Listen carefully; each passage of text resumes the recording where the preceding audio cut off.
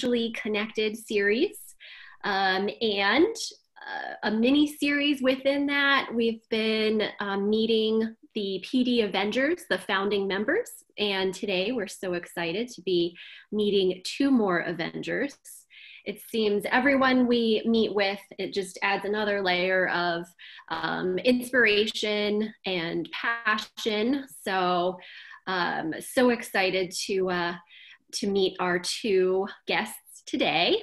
Before I turn it over to you, Dr. Subramanian, our host, I'll just again welcome everyone on behalf of PMD Alliance. My name is Andrea, and I'm so excited to, as always, work with Dr. Indu Subramanian. So I'll turn it over to you, Indu, and let you introduce our guests. Sure. So it's a great pleasure to continue this series. I mean, I wish we could all be together physically, but we're still physically distant, sadly, but socially connecting, which is really important, and virtually connecting here. And we have literally a global connection that's forming. We continue the energy and advocacy and activism. It's just been kind of it'll be a marathon, but we've been sprinting recently through the Movement Disorder Society meeting. We had the Van Andel Institute offerings last week with rallying with Parkinson's disease stuff. The Avengers presented there, and wanted to continue to highlight some of the founding members of the Avengers. Thanks so much to the PMD Alliance for continuing to host this and get a platform where we can speak openly about these issues. So today we have some Avengers that are coming to us from the UK, some really spectacular ladies over there who just are really fighting the fight, rallying together, doing a lot of collaboration, connection, so many great things. So we wanted to share their stories. And really the theme today is that Parkinson's is not just about the person living with Parkinson's, but the people that are also caring about them, not just us as the physicians or providers that are out there, but really the family members and the community that supports our patients no matter where they are. So, so today we'll introduce you to Sally Bromley, who is the chair of the Oxford branch of Parkinson's UK. She's a pretty cool lady. I was watching some of her story, and I think we'll be highlighting a few things with a couple of videos. And then Jayne Calder will speak to us just a little bit later on, and then we'll take some question and answer for both ladies. So, so as I mentioned, Sally is the chair of the Oxford branch of the Parkinson UK. She is a teacher, mother, grandmother, so many things, a wife, and she's really done a lot to try to help bring patients and make them sort of teach each other. I think that's really kind of a cool way of highlighting so much of her work. She has a few different programs that she'll teach us about, but maybe first, Sally, we'll just hear from you. Maybe you can tell us a little bit about your journey with Parkinson's, when you got diagnosed, and a little bit about how maybe you got connected with the Avengers. Oh, that's an interesting one. Good evening, everybody.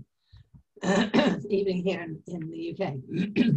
I was diagnosed when I was 59 years old, and that was 12 years ago. It makes me I'm just coming up to 72 now. And I thought I was jolly young, and I I didn't like the idea at all. But I had spent a lot of my career working with primary age children, and then more lately in middle schools, which is up to 13 years old. And I had great fun. I really enjoyed it. But then the school system changed here in Oxford. And so I had to take a different job. And the job I took was I was in charge of the sex and relationships education. I don't think you knew that, did you? No. The sex and relationships education. And I was responsible for delivering a full program to the whole of Oxfordshire young people. So that was quite interesting. I suppose you could say had condoms will travel, but there we go. And I was enjoying doing that. And I'd had this little tremor in my hand, went to the doctors, who said, I think it's essential to, but I ought to send you to the doctors, to the specialists. So I went along and was diagnosed, convinced I had got Parkinson's. But when she said, you've got Parkinson's, I just burst out crying. And just thought, where do I go? Nothing. All I was guided towards was a bit of exercise, to do some exercise, a medication. There was nothing else really available. hence, you know, a bit further down the line, I wrote the First Steps program for newly diagnosed. So it was a bit of a shock having the diagnosis. Shake up from the family as well. Yeah, absolutely. So teach us a little bit about what led you to do the First Steps program, and maybe we can show the video as well. We have a video of you in the First Steps. Would it be better to show the video first and then talk after, or whatever you'd like? It doesn't matter. Take your pick. Okay. Andrea, why don't you show the video? Because I think it's really cute.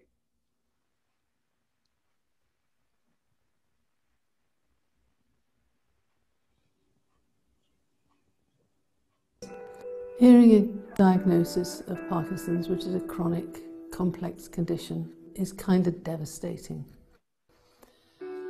And I suppose I was searching for some form of solace for this, but there was none. Then I was approached by somebody locally who I had never met before to produce a program for people at the point of diagnosis. It's a 2-day program for helping people to come to terms with their condition, cope with it, how to deal with it with work, with family, and the importance of certain things like exercise particularly. It includes nutrition and daily living help. The interesting thing about First Steps is it was written by people with Parkinson's, has been tested on and evaluated by people with Parkinson's, so it has great validity and credibility. But something that I've been frustrated by is the lack of evaluation of it that has been consistent.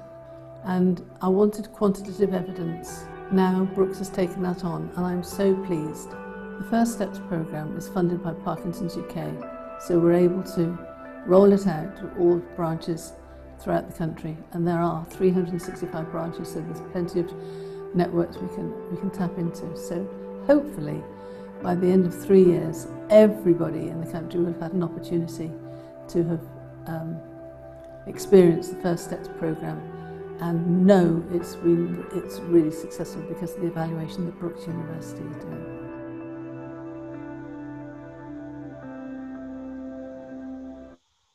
That's amazing. So you kind of took an experience in which you yourself had been kind of shocked by this diagnosis and turned it into something to help others sort of through your own experience. So what does the First Steps experience include? Well, it includes, it tells you what Parkinson's is and what it isn't. And we were guided by Alex Reed, who leads the European Parkinson's Disease Centre in Northern Italy. And by working with him, we sort of decided how we were going to structure the program over 2 days.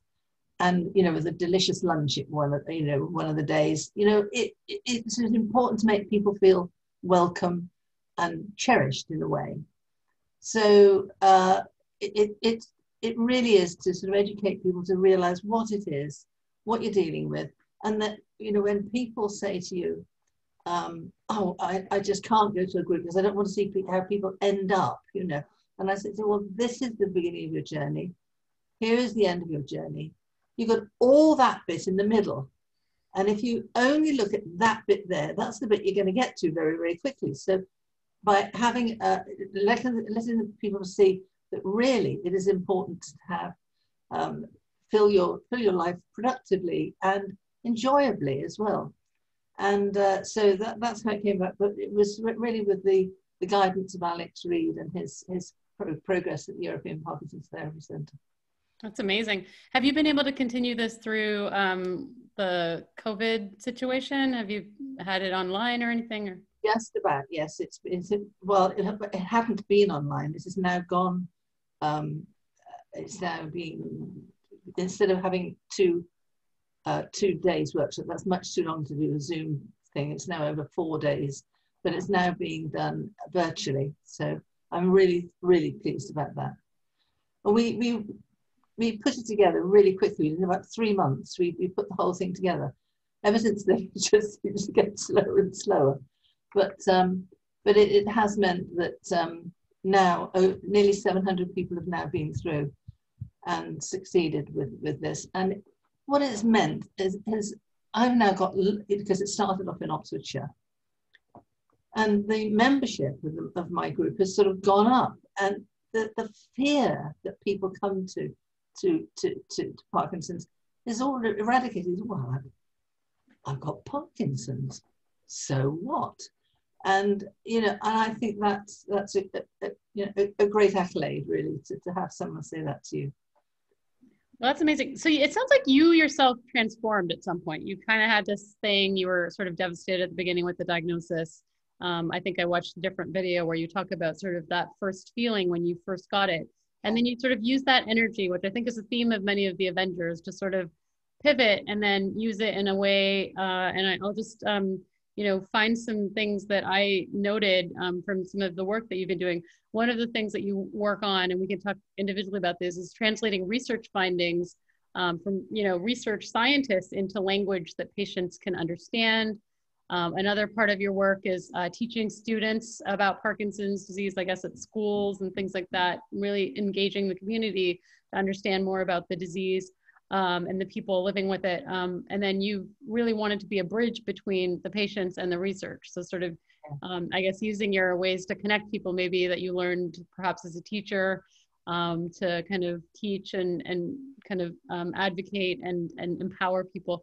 And then another thing was about patient-led initiatives. And so really wanting to use patients to kind of be part of the solution. So where did all that kind of energy and the pivot come from for you, do you think? Well, I soon realized, I happen to be quite positive anyway, but I soon realized that I couldn't just dolefully go through life thinking, every time I woke up thinking, I've got Parkinson's, and going to bed at night thinking the same thing, because it does very easily become like that. But I was absolutely determined it wasn't going to be like that. So I joined the group. When I joined the group, I was the youngest by a long way. And I was thinking, oh, what am I going to do? I just thought, I've got to stick this out. And then I thought, I'll do a skydive. This is the person who gets terrified walking up a church tower. And my children said, Mum, are you sure you know what you're doing? But I did a skydive, and that was like a catalyst. It was just amazing. You know, you sailing through the air, and I've had enough looking this way. And he said, do you want to spin? I said, I want to spin. And we sprang down. It was the most amazing experience. I would never, ever have done it if I hadn't got Parkinson's, because I would have been too chicken. I would have been too scared. But I did. And that was like a turning point, because when I was doing this jump, there were a lot of other people jumping for Parkinson's as well. And sorry, I'm really juddery down here. My legs, I'm afraid. You're getting excited about the memories of your twirling around in the air with the twirling around, yeah, the lovely Liverpudlian holding on to me. It was so I was talking to other people about what they did, and I think that was quite inspiring. And I do think it is important to talk about your condition with people with it. If I talked about my condition with all my neighbours, I wouldn't have very many friends left, I don't think, because they don't understand. Does that sort of kind of make it clear? But yeah, I mean, I think you kind of just had to really, it sounds like, shake it up 100% and then kind of realign that energy and move forward, it sounds like. That's right. And then getting people to sort of talk in lay language is not so easy, you know, especially when you go to some of the things that go on here in Oxford. As you can imagine, there's a lot of research going on. And so I say to them, would you like to come and talk about your research? But you've got to make it easy for us. You've got to make it clear for us. And so these students who haven't maybe had a chance to meet anybody with Parkinson's, they're dealing with Parkinson's in their Petri dishes or whatever. And suddenly they're face to face with real people with the condition. And they just say, it's such a wonderful time. And very often a lot of them come back and, you know, spend time with us. It's lovely. So you're literally, as patients, meeting, is it medical students or are they researchers in labs? The expert patient tutor. Yeah, maybe teach us a little bit about that expert, because somebody's written about that. Jonathan in the chat has written, Sally's very active in an initiative to involve patients in helping to educate medical students. That's medical right. School students, expert patient tutor program at Oxford University Hospitals. That's right. It is. And this is the year 5 students who are addressing neurology for the first time. It became known to Gabe DeLuca, who leads on this at the hospital. that there's a lot of neurophobia. People are scared about dealing with anything to do with the brain. And so he's introduced this idea of having tutors coming in, and they are the patients. And, you know, I was sitting there, I had 4 students in front of me, then another 4, then another 4, and it went on, and I said, oh, God, this is boring. You know, I was saying the same old thing. I said, and I finally said, look, you're testing me for these particular limitations in my movement, but that's not what bugs me. What bugs me is I can't turn over in bed. It bugs me that I can peel a potato, but I can't turn it in my left hand. The dexterity. So it bugs me that I can no longer have a singing voice. And then suddenly they also went, oh, they really were interested in that. And between this tutor and myself and another friend, we've rewritten the curriculum for neurology for the Year 5 students. That's amazing. Right. I mean, I think the patient-centered aspect of it and then partnering directly with people is just really such a kind of, in some ways, out of the box, because I know when I was a medical student, I didn't get to meet real patients until 3rd or 4th year, and you already kind of knew where you were going to be and kind of, you know, crossed off 7,000 things on your list. But I think meeting someone like you relatively on could be quite inspiring, I think. Yeah. So that's really amazing. And they also would say to me sometimes, is there any way I could have improved this? And I just said, well, you know, it's where when you're sitting down and they're standing up, you feel overpowered by this person. And so they're learning the patient approach, the approach for a patient as well. And it's really interesting. I love doing it. That's amazing. And you're able to kind of give them feedback. It sounds like you felt with them standing over you. So you're just teaching them sort of the art and the science of medicine, which unfortunately has been lost a little bit. So important. I felt like the rigidity in my hand. I said, no, you didn't feel it. I know you didn't feel it. Try again. And it's lovely. And I really do enjoy it. So are those the main students that you're teaching as the medical students, or are there also other kids? Medical students, and I've also taught, and they've now introduced like a startup of Year 4 students there. But I also go every year to give a talk to 120 pharmacy students at Reading University. And that's again, and you know, if you just do something a bit different, you know, I have an activity that I do and they think it's whizzy, you know, it's very simple really. Amazing. Yeah, Gloria's written half the things on the UPD, it's the UPDRS, the Unified Parkinson's Disease Rating Scale, or whatever the scale is, I don't give a fig about. But my doctor goes on and on. Yeah, I mean, a lot of the outcomes, I think that's one of the things we're highlighting, is that a lot of the outcomes that we've been taught to look for, which is really just measuring these motor things, is really not what makes so much of a difference to our patients, and really sort of rethinking it, I think, is really key. So that's amazing. You've also been pretty key with introducing some new things, Sally, at the Oxford branch of the Parkinson's UK. I noticed that you guys are doing some mindfulness. I was poking around on your website. You've also been doing some dance with Parkinson's, all kinds of things. Maybe we'll just show your partnership with the dance video. Is that okay? Certainly, yeah.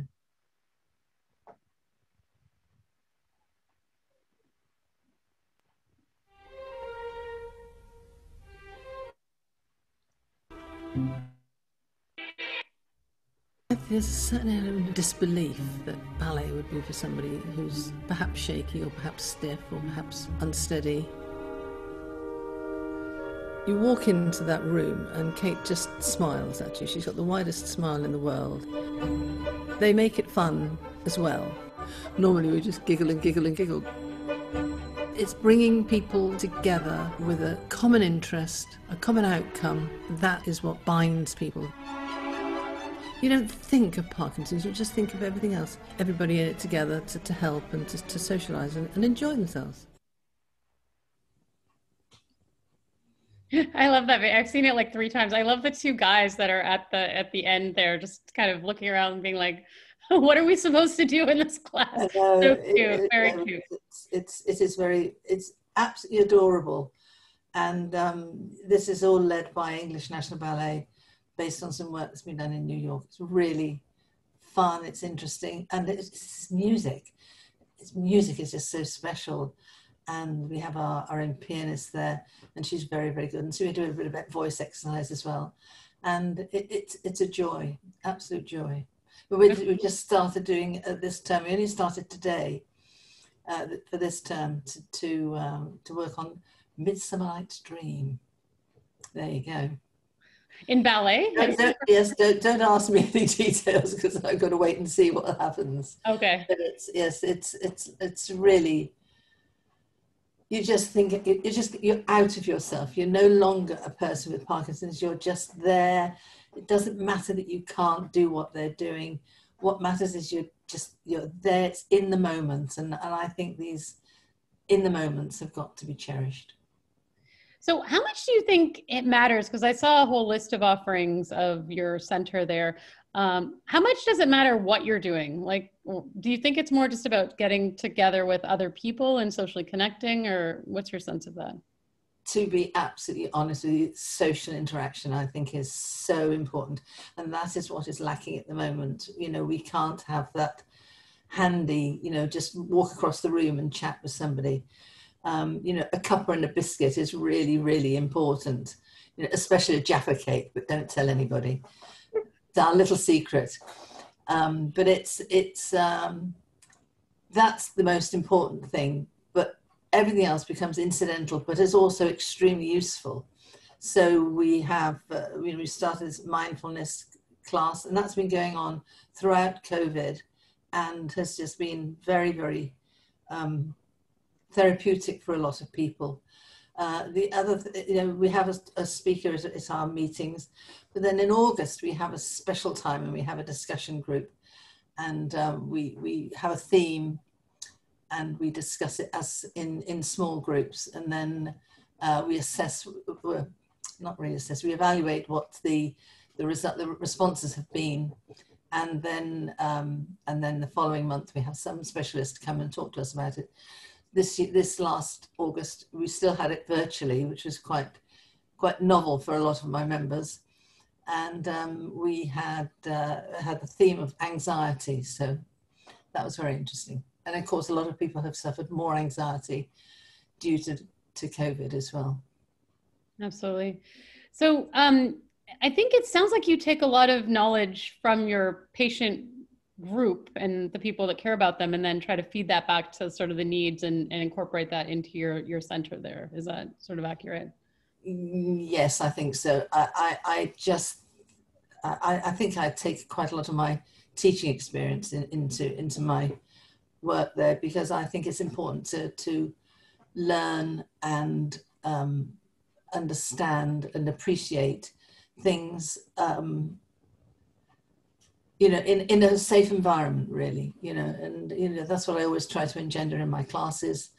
And it's what I try to engender here. There are times when I tell a joke and all I created with this blank faces, the face of Parkinson's, and you think, well, that one didn't go down too well. But then I realize there's nothing to do with that. It's just that these people didn't really come for this. It's just, I don't know. I love these people I have as my members. They're fun, they're nice, they're kind, and they don't cause me any trouble. They're lovely. That's awesome. So there's been a few comments here. One is that if we could, Lauren says, if we could get to med students early, when the time comes for them to be giving a PD diagnosis to their patients, they can give the diagnosis with some hope and not just meds and an appointment for a few months out. And then someone else, George says, but my PD was mild then and different from now, 22 years hence. It helps mostly to know what to do, like exercises, etc. Have you guys been able to, I know I saw a little bit of this on something that I was reading. I mean, I think it's great to have that first steps program that's sort of, you know, the patients get referred to learn about this on a weekend. But then have you been working at all with clinicians? I know outside of the medical students, right? But that's pretty early. We don't know how many of them are actually going to be doctors or neurologists or Parkinson's disease doctors eventually, to help them give the diagnosis in maybe a way that you guys are able to give feedback around? Well, it's you know, you've got to be quite subtle. You know, you don't want to come down like a crashing piano. But it is. I think it is important for clinicians to realise that the method in which they tell you, they're telling people these things every day, but we hear it once, And that once is really, really pivotal. And so I think it is important. But so what I've tried to do is to sort of say, you know, well, there are ways of asking questions. So you don't say to somebody, well, you know, we drool, as you know, or some people drool and have excess saliva. So you can't think, well, do you dribble? You know, if you were to say, I see you wiping your mouth, is your pillow sometimes dry, wet damp in the morning? So it's actually asking people in a more subtle and gentle, more understanding way. And I think you'll get more information from a patient asking in a gentle, respectful manner, rather than, you know, rather bluntly telling you, you know, asking you something. Interesting. Okay. Well, point taken. A couple of other things that you said in the video. I think I watched the video of you. I can't remember if that was the video of you getting the honorary degree. It was a ceremony which everyone was quite posh and dressed up in some cool outfits. But I know you did get you have 2 honorary degrees either coming to you or you've gotten sort of through your work in the community there, which is amazing. But there was 2 things that that had been mentioned in the introduction.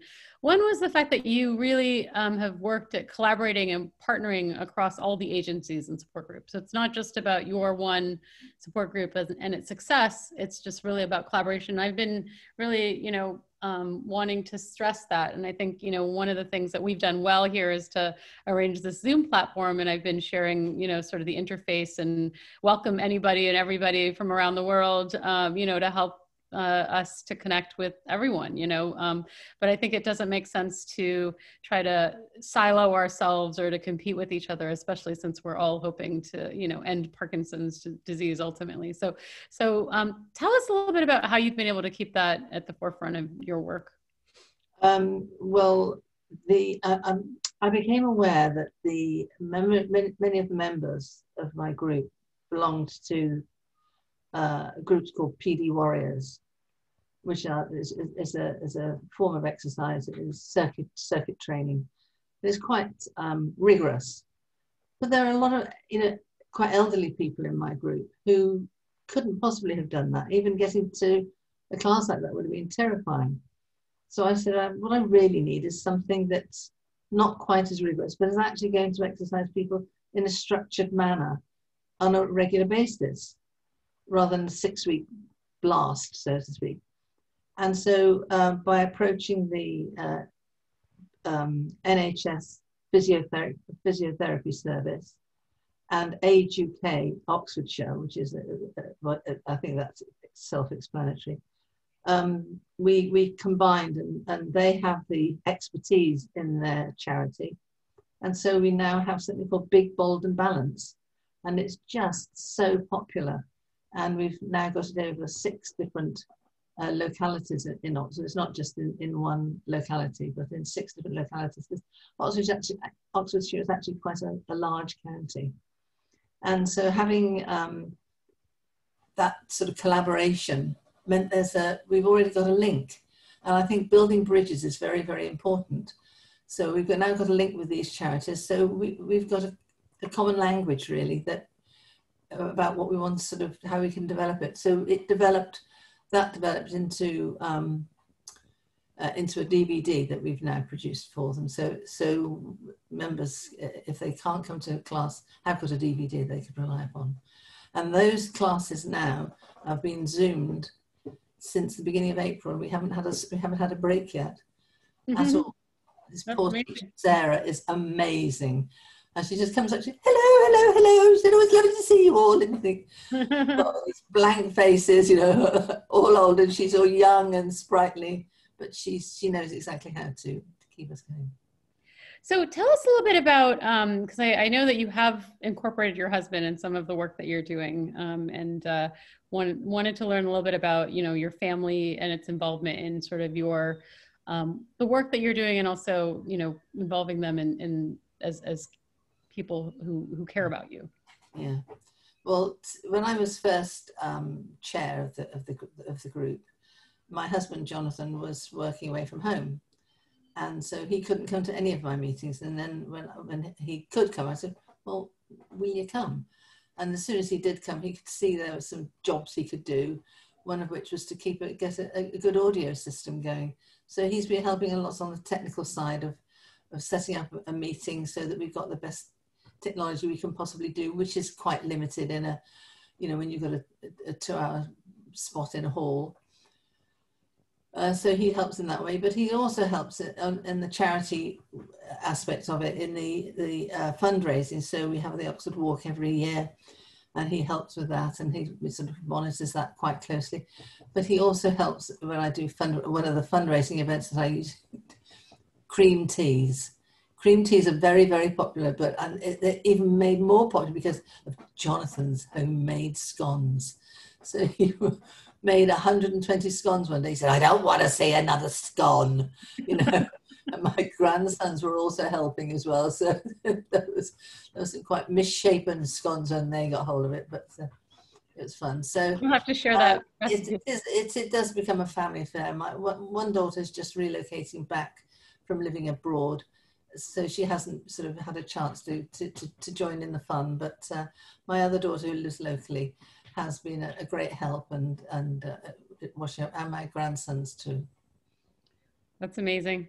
I think, so we're going to get to Jayne in just a second. One or two last points that I wanted to talk about, Sally, and I wanted, before we end up sort of with your little piece, you mentioned one quote, behind every number in a statistic in research, there was a real person living with Parkinson's disease.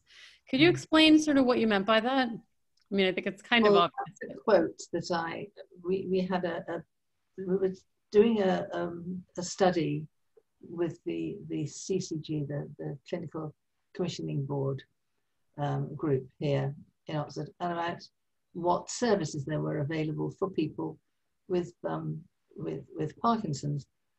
And the numbers were just being bandied about, and numbers are being bandied about, and more numbers. And I went, look, in the end, I just said, look, behind every number, there is a real person. And, you know, I'm only one. You know, I was the only patient representative on this big board of clinicians and you know, powerful people. And I just said, I'm the only one here, but I'm representing all the people with Parkinson's, and everyone in that number is a person with real needs, real doubts, and real fears, and can actually still offer something to society. So please remember that.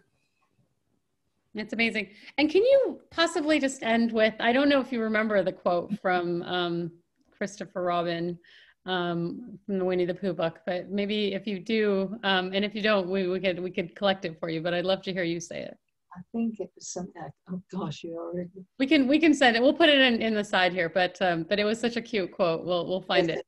So, but thanks so much. That was amazing. So, so we wanted to introduce Jayne here next. Jayne is amazing. She's, maybe Jayne, you could tell us a little bit about your mission as well. And we can, I don't know when we should play the video, but you're a person who lives with a person with Parkinson's, and you have been tremendously an advocate in that realm, as well as the GDNF story as well. So maybe could you teach us a little bit about your journey into sort of being married to somebody with Parkinson's, and then how you became sort of involved in this GDNF cause as well. And you had sent some quotes, and we'll also play the video in a second. Certainly. Hello, everyone, and thanks for inviting me. It's a big privilege to be here. I just want to say, Sally, you're an absolutely wonderful woman, and you know, it's a real pleasure to have met you. The lady is so funny. I just can't even tell you. Anyway, my name is Jayne, and I met my now husband, Darren, in 2009. He was 7 years into his Parkinson's journey in that way, and he was in a terrible way emotionally. He was an incredibly clever, I should say, an incredibly clever, very astute businessman, but he had really struggled with his diagnosis. I think it basically stopped him in his tracks with life. And He went through a messy breakup, as I did, and we believed that we're soulmates. We were meant to meet each other, really. I was immediately struck by his vulnerability, and you know, I suppose in the world we always say there's two types of people: there's givers and takers, and if I'm happy just giving. So ultimately, it was just, what can I do to give support to this man? I had a career in HR. 24 years working for a food retailer. But do you know what? In that 24 years, I never came across one person with Parkinson's. I didn't have a clue about Parkinson's. I didn't realize that he had Parkinson's when I met him.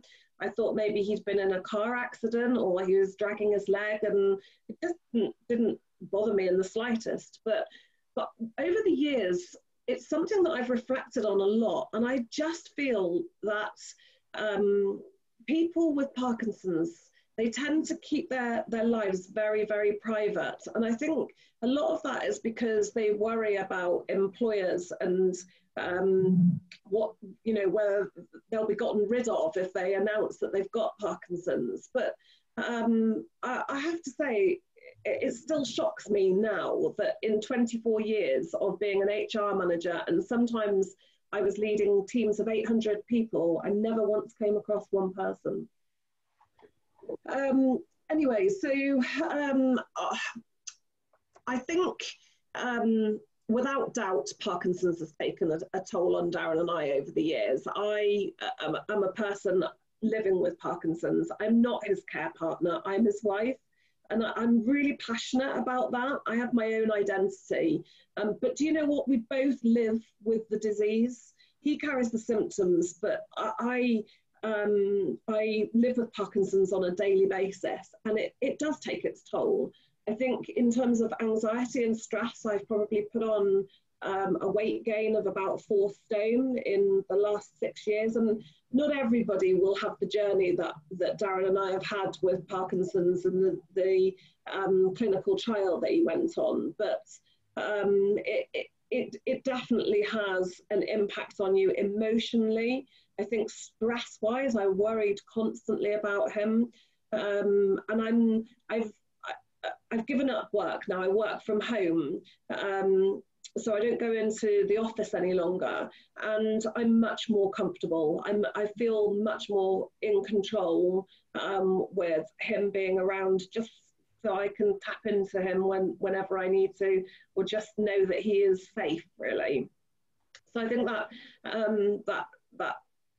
impact on your well-being it shouldn't be underestimated, and we very often don't talk about the stresses of the family members that live with Parkinson's. I can remember my mum saying when I first met Darren, gosh, you're going to take on a man who has Parkinson's, and I was just like, well, yes. It just wasn't an issue for me at all. And I think educating the family has been a really big piece. I think Darren's family and my family, neither of them knew much about disease progression. So helping them to understand about what steps he is going through. And actually, a lot of the signs of Parkinson's aren't the motor symptoms, but they're the non-motor symptoms. And I think you have to live with somebody to understand what those non-motor symptoms are. And so, you know, sleep deprivation being a huge one for Darren. I don't sleep because he doesn't sleep. So we share that, and actually that can be quite tiresome during the day when you're both tired and pushing the barriers. So it's important for the other family members to know that actually we're not getting a lot of sleep, and you know, they need to be a little bit patient with us if we're a bit stressed out. How did you actually, before you go on, how did you actually make that communication happen? Because I think that's, you know, a really good point, that educating, you know, the rest of the family is important. Did you sit them all down? Did you talk to them individually? Did you talk to them together? Like, how did you go about that? I think it was the individual conversations that mattered and meant the most difference. So I think when people started to realise that I was quite happy to talk about it openly, Darren was quite happy for me to talk about it openly, so they could then, you know, it was almost like it was a taboo subject. And up until the point that we opened up and started talking about it ourselves, it was a case of everyone was treading on eggshells and nobody really wanted to start any of those conversations. I think educating was huge. I knew nothing. So for me, in order to be able to try and get some control with the Parkinson's, I needed to know as much as I possibly could. So learning, you know, going online, chatting with other people, with families, related to Parkinson's, and researching was just really important for me. And then once I'd got that kind of background knowledge, then educating the family around what does that look like, and reassuring, or on the other side, actually being quite brutal about, you know, our limitations and him needing to take a bit of a break, or don't bring the grandchildren around because I don't want him getting a cold, or, you know. So the grandchildren, I have 4, and they've grown up with Grumpy. They call him Grumpy, not because he is, because he's hysterical with the grandchildren, but it was Grumpy initially, and they couldn't say Grumpy, so they ended up with Grumpy, and he loves it. How cute. Yeah, it's lovely. And you know, the biggest privilege for me is being able to educate the children, because I know that they will go into schools and grow up living with somebody who has Parkinson's, have a better understanding, and it'll make them better people as a result of it. I don't think we do anywhere near enough education. And Sally's First Steps programme, I don't think it should be just in Parkinson's UK. It should be rolled out through the government, and it should be that clinicians give to their Parkinson's patients when they're giving them their diagnosis, and just helping to go away and start that education piece. Because I'm sure that first few years is the worst possible situation when you think, oh my God, what is this all about? And a lot of people tend to put their head in the sand and don't face into it. And I don't believe, until you actually start facing into it, you start to embrace the things that you really need, which is the core exercise, the eating healthily, you know, the brain training. All of those things are absolutely crucial right from the off. So there's some questions here, Jayne. I know we have a lot to cover, but I think some of these are quite important, because I think people have really tuned in today to learn a bit about the family, you know, kind of dynamic here, and how to kind of get the family members as part of the conversation. So one is asking about, were you worried that the grandkids and the kids were going to, you know, start to worry about things, to tell them that Grampy is sick or Grumpy is sick? I mean, how did you go about that conversation? Because especially, I don't know, what age did you tell the grandkids about their grandpa? So, I mean, we just drop Parkinson's into every conversation. So if he's struggling and he's in a chair, then, you know, we'll say, well, Grumpy needs to rest for a little while because his Parkinson's has kicked in, or he's off his medication now. See, Grumpy's tablet is worn out. We don't count Darren as being sick. There's also he's not sick. He's just got Parkinson's symptoms. So, you know, it's about helping the children to recognise what those symptoms are, and to learn and understand that they need to take a step back to allow him to relax while he's coming off his meds and going on to his meds. And actually, you know, when the Parkinson's clouds over and the mask comes on, and it's just helping them to understand that actually Grumpy is probably happy inside, but actually you're not seeing that on the outside at the moment because that's a symptom of Parkinson's. So it's about educating in a happy way rather than it being a somber conversation. And certainly sometimes his stiffness has hit his right side, so he starts to limp, and they'll say, Grumpy, have you hurt your leg? And he says, yeah, well, that's my Parkinson's. You know, so it's just how many times a day can you say you've got Parkinson's and show a different symptom so that they're just learning gradually.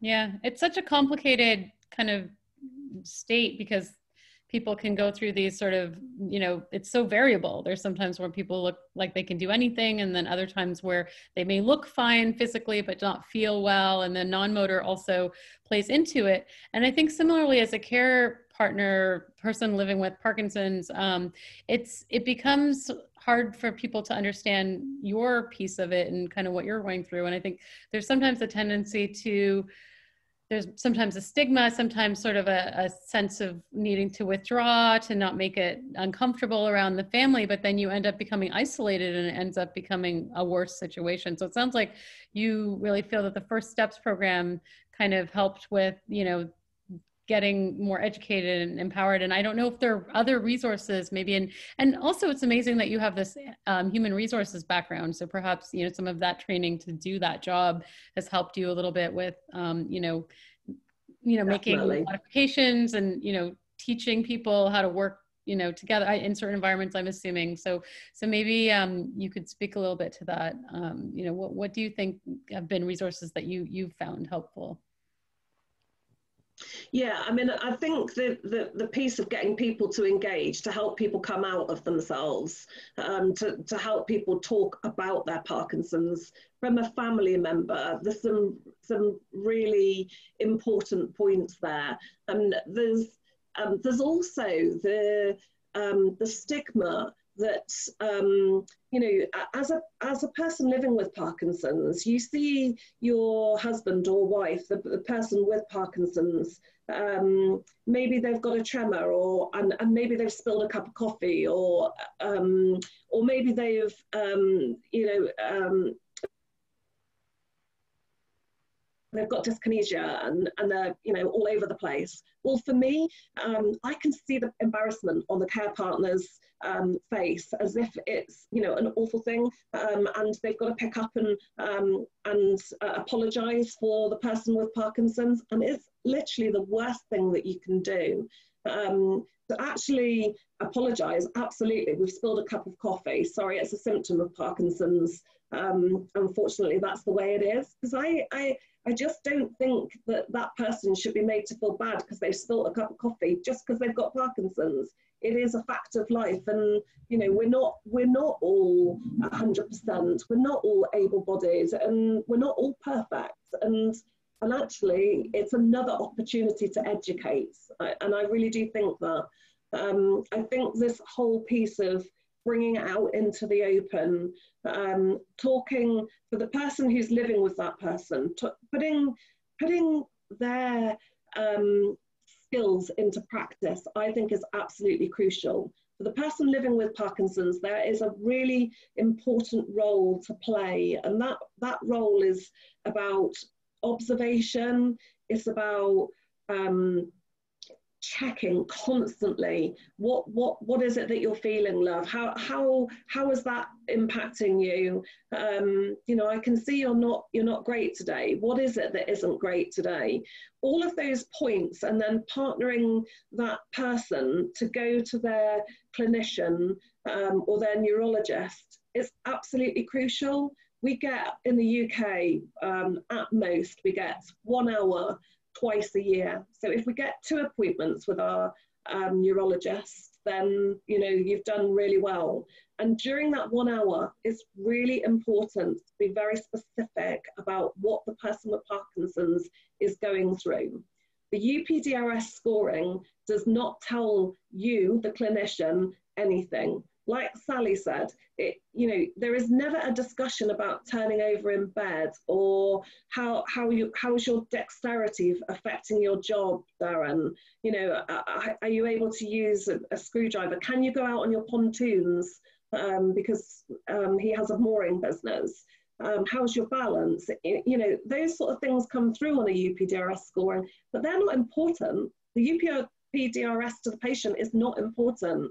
It might help you understand with your tablets, but actually, in terms of asking a totally different set of questions, we'll get a completely different set of answers. And I do believe that is where the person living with the person with Parkinson's can know all of those really crucial things down and make a point of sharing them when they go to the clinician. Absolutely. I mean, I think that we've talked a little bit about this on this series, is like having some sort of checklist, something to take with to the appointment to really be able to distill down the main things that are really troubling our patients. And often it's these non-motor issues and things, I think, so just to echo a few of the comments here, one is that Gloria says, well, my husband's ashamed of me and apologizes for me. It does feel terrible, and it's true. Usually no one cares. He makes a bigger deal of it. So I think that is to your point. People are talking about radical acceptance. So radical acceptance, transparency is scary at first, but ultimately makes the coping process much easier. Repressing emotions, discussions about PD, keeping it a secret creates a heavy burden. And I've seen that in some of my patients too. The ones that keep this a secret and living alone with it, even from their person that they live next to day in and day out, or, sometimes I'll have, a patient, I'll ask them if they have kids. I've never seen any of these kids. You bring the child in, and it's actually kind of a relief for the child to say, this is the first time we've actually ever talked about my dad's disease, because he's never wanted to share this with me. And then it's like a sudden conversation. But even as clinicians, we are not too sure exactly how to bring these conversations about. Anna asked about, Anna Maria, any thoughts on how to talk to teenagers and their dad when their dad symptoms become more complex? I don't know, Sally or Jayne. Any thoughts, Sally? Well, yeah, my grandsons are all wonderful. They just say, they hear my ding-a-ling-a-ling on my phone, which is my alarm, and they go, "Oh, pill o'clock time, Nan," and they go and get my pills for me and deliver them to me. It's really wonderful. But something I've done is more serious, which is I've produced this paper, which is about preparing to go for your annual consultation, and with a lot of discussion and with people with Parkinson's. I know that they go there and they want to put on a good show. So when you're doing that, you've got to have the facts neat and concise. So if you've got it all written down, you can just blather it out. And then when you've got something to say to you, it's important. So I've got something about medication, mobility, exercise, emotions and mood, and lifestyle. And then some sort of more clues down on the back page. And people have found that really useful. It just gives them an aid memoir, and they can prepare for their visit, which is important. But really, the symptoms that we have fit under these three main things of tremor, bradykinesia, and rigidity. And just it's how it's translated. It's translated into what you're doing. Like I, at one point, was quite distressed because I couldn't roll pastry.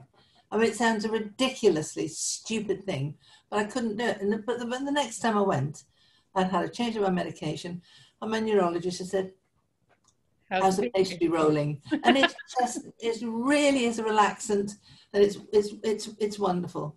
That's amazing. Yeah, people want to get a copy of your list in all capitals. If there's any way that we could share that around, we would love it. And we are trying to help. I'll charge. That would be amazing. Jayne, do you want to speak to that question about the teenage thing, if you have an idea as well? Well, my grandsons laugh at my writing. They just say, "You should see Nan's writing. You can't read it." But they don't mean it in any derogatory way.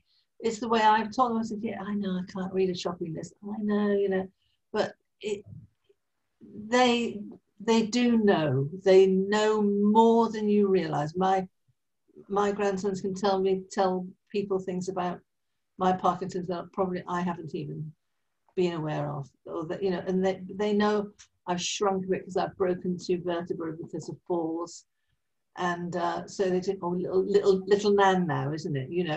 And they you can't reach that top, so I'll get there. But they're very, very. They try so hard to be one step ahead of me, so that I don't, overstretch myself in many ways. That's sweet. I don't know about Jayne's grandchildren. I do think that also with the teenagers, they're they tend to internalize. So actually, if the person with Parkinson's doesn't enjoy talking about their Parkinson's, I think it's really important for the person living with Parkinson's to actually say, well, you know, you own your part of the disease, but I own the other part of the disease because I live with you. So I'm a person living with Parkinson's in my own right, and that actually gives me the right to speak out about how I feel about your Parkinson's. And I think by constant talking about it and keeping it out there in the open, it actually does breed confidence. And then once it's an open subject rather than a taboo subject, is constantly reassuring the youngsters that it's okay to ask questions. So, you know, if dad is dribbling, or you know, mum has a terrible cough at the moment, is that part of a Parkinson's symptom? Or, you know, do we have to be more careful in the house? I think it's just keeping it on the agenda constantly actually normalizes the whole situation, because we have to live, and you can have a wonderful, great life with Parkinson's, but it's about embracing it. And I think until the whole family embraces it, that person with Parkinson's doesn't have an easy ride. I think that we can make the ride much easier by all of us working with it together. Absolutely. I mean, I think if you aren't also able to care for yourself, Jayne, you know, or Sally's husband making the scones there. I want the scone recipe, by the way. You guys are making me hungry with all the Jaffa cakes. And I grew up in Canada, so we had a lot of that stuff. So I'm missing all of that. But, you know, I mean, I think part of the discussion also has to include your wellness and your health, you know, Jayne, because I think that, and I think sort of being able to talk even openly with family, you know, is part of that, you know, is to give you support, and so that people know that you might need, you know, break, and you might need some, you know, respite. And, you know, because if we don't take care of our, you know, carers, then, you know, what am I going to do for my patients is so much of what I try to have a dialogue around. But, you know, I think sometimes there's this need for patients to keep it all bottled up. They don't want to even share with the person that comes into the visits with them. So they're, you know, sometimes the person there is like hearing some of the stuff for the very first time. And then other times it's just the dyad of the couple that's sitting before me, and everybody else in the world is shut out. And it's like, no one else let in to help. And even though there's people who are willing to. So I think this is crazy how quickly this went by. I already knew, like with the Avengers in general, that this was not going to be easy to cover two stories. And I think your you know, your help to teach us, Jayne, as well, as a care partner, carer person living with the Parkinson's as well, is so helpful. So maybe you could just speak to, because I do want to give some of our family members out there, how do you, Jayne, take care of yourself in the sense of, you know, not feeling guilty about taking that time? Because it sounds like you are doing a little bit of that, and maybe you could give some inspiration to our, you know, people living with Parkinson's, you know, patients, a little bit of inspiration to help them take care of themselves as well. Yeah, I mean, do you know, for me, it is about owning the situation. I have, well, I mean, we won't go into detail about GDNF, but when Darren went into the to the research part, he wanted to do something positive with his Parkinson's, and that's, you know, that's all credit to him. Once he came out with his Parkinson's, it was right, what can I do with this illness that I can help others with? Once we'd got to that point, I found my anxiety levels went through the roof, in terms of I lost control of my own confidence, because he was doing things like having brain surgery and entering this clinical trial and being part of the testing for the safety of the device that was going in for brain surgery. And I felt completely out of control, because it wasn't even like we'd had a conversation about it. It was just like one day he came home, I wasn't able to go to his appointment, and it was just like, right, Jayne, this is what I'm doing. The out of control piece for me was really difficult. And I reached out to a couple of my colleagues in work and shared, and they actually helped me by saying, you know, let's talk about this journey. Let's huddle with the colleagues at work, and let's educate them and get you talking about it, so that actually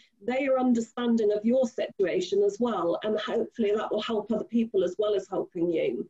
I found that talking it out was a huge benefit for me, and then becoming a patient advocate was the best way for me to do that. So with the trial and the results of the trial being negative, but having such a great disparity with the patients who were all saying, well, this is a wonderful drug, it absolutely works, and the trial not being, then the participant group forming, being able to lead that participant group has been the saving of me without any doubt, because it's given me a reason to champion the cause.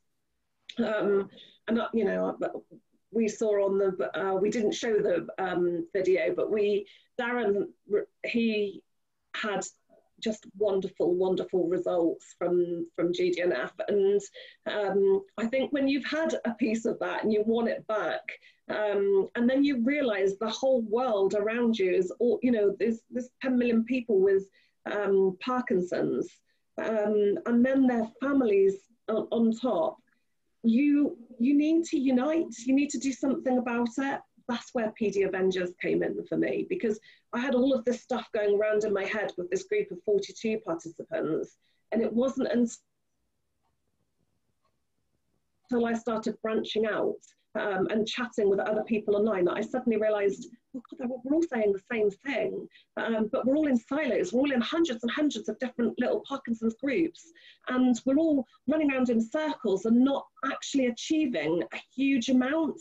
It's like all this debate goes on, whereas PD Avengers, they're setting out to actually deliver momentum, one voice, 3 fantastic objectives. The research objective for me just floats my boat completely. And I think I've just gone from strength to strength, really. So I've really embraced Parkinson's.